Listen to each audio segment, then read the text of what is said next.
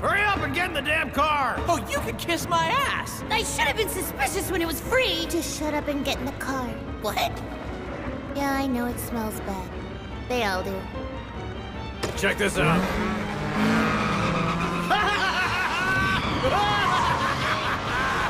Oh, 50 points! Jaywalkers my ass! We gotta tip this guy. Well, I wasn't paying attention to the road. I was really nervous about my test results. You have a couple of drinks, bang one dirty hooker on a bad day, and well, let me just tell you, there may be something to this abstinence business. Anyway, I guess my kid's good luck charm / air freshener worked.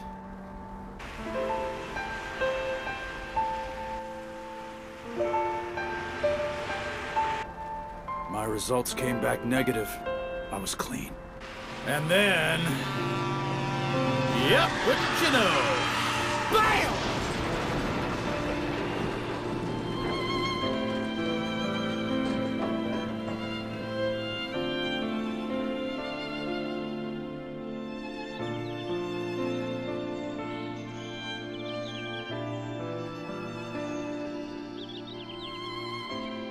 Okay, that is the most depressing story I've ever heard. And I missed E.